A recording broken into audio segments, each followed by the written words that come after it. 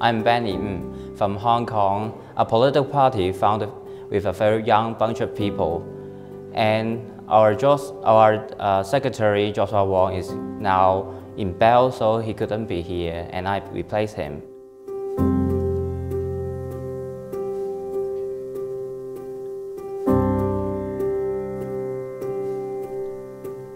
Years ago, one of our chairmen, he has run for the election of the Legislative Council. However, the government is keep giving us ridiculous reason, and he disqualify one of the lawmaker in the council. And now the government have sued us to pay $2 million of bill because the expenses during the Legislative Council.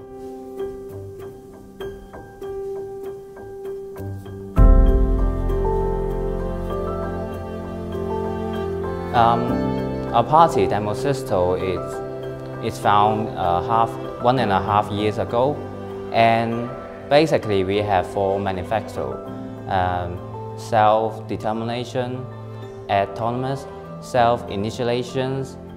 So by this kind of manifesto, the China government keep bury these kind of things. They only talk to others, we are organizations fight for independence, but we are not actually.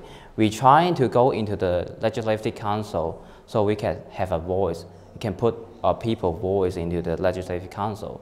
However, after we have been disqualified, or we say dismissed from the seats, we feel frustrated because we only hope our only resources have been gone.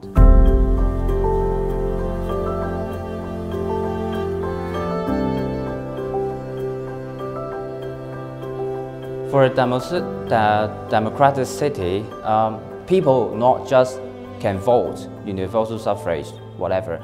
The people, if they have no consent of the vote, although the votes are 90% supporting some statement, it doesn't valid because a lot of people doesn't vote on that. So it's not representing the people in the city.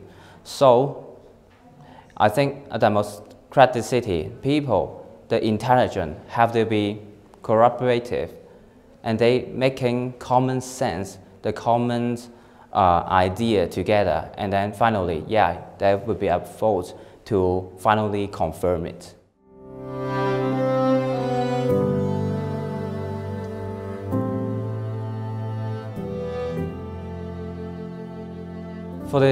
What we use technology in a democratic city can be having a different weight. 2 years ago, Dr. Benny Tai who initiated the umbrella movement, the Occupying Central, he tried to collect all the people decision. So he made a portfolio systems on the Telegram that allow everyone who have some smartphone, so he can vote on that using their identity.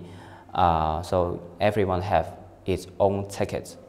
However, this kind of system is not recognized by the government itself, and the government trying to say it's illegal.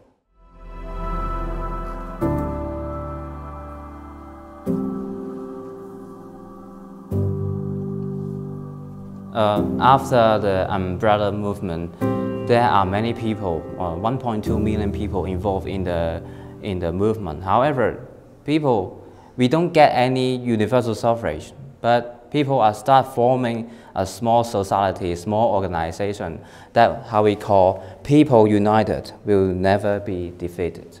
So I'm hoping the people have participated in the movement can be also bring back the idea back to the society, back to their community, and hoping we gain the next stage in maybe 10 years later.